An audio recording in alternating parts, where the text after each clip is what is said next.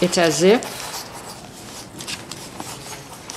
a lot of people I meet are half awake. They're not fully awake. I need to be fully awake. And I like, if I'm with people, to engage fully awake. Painting does that for me because unlike the computer, which I love, or my cell phone, which I love all these things, but they detach me a bit. The painting it's a very immediate situation. I'm in it. I'm very often using my hands. I like the visceral smells, sounds. Then I'm home. I know I'm home. It's familiar. These smells, these sounds. My grandfather was a painter. My mother was a painter. That's what we did. That's what we know. So the smells and the sounds are recollections, are memories, bad memories, good memories. I have memories of color. Two colors will trigger a powerful childhood memory, bad memory, good memory. I need to stay the vehicle for surprise. This word I'm about to mention, to say, has many interpretations. I'll try to explain my interpretation. I'm staying open for the surprise because I'm waiting. Often with patience, sometimes with not patience. I try to have patience for a visitation. The source, and the source is, for me, what I call the source, how I define the source is energy. Because I just fascinated by energy, astounded by energy, in all its components. So I keep myself in hopefully a vehicle. How I take care of myself, how I eat, how I breathe, to stay energetic. Keep my energy up for the work I have to do. Just a vehicle.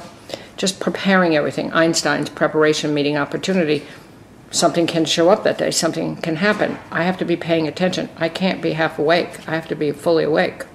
I'm in the studio. I think the thing that I'll say that is all I really want to say is I'm here waiting always for the extraordinary moment. There are extraordinary moments. I have experienced them. Never often enough, not often enough, but that's what I wait for. That's it. There is an exquisiteness to that extraordinary moment that is all I ask for. That's all I want.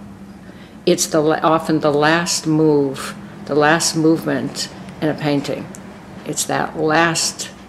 I've waited, I'm patient, and it seems to be a reward of sorts.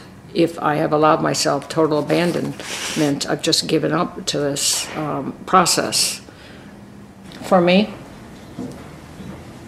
where I am right now, in my life, right now, it's about openness. That's the key. I wouldn't have said that last year, but it's about openness because I need to pay attention. I have observed, if I stay open, I catch glimpses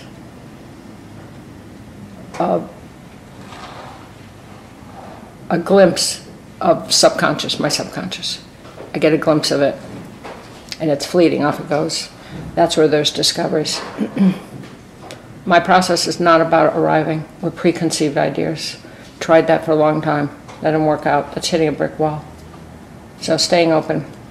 So it's about openness and energy. These are two very important things to me.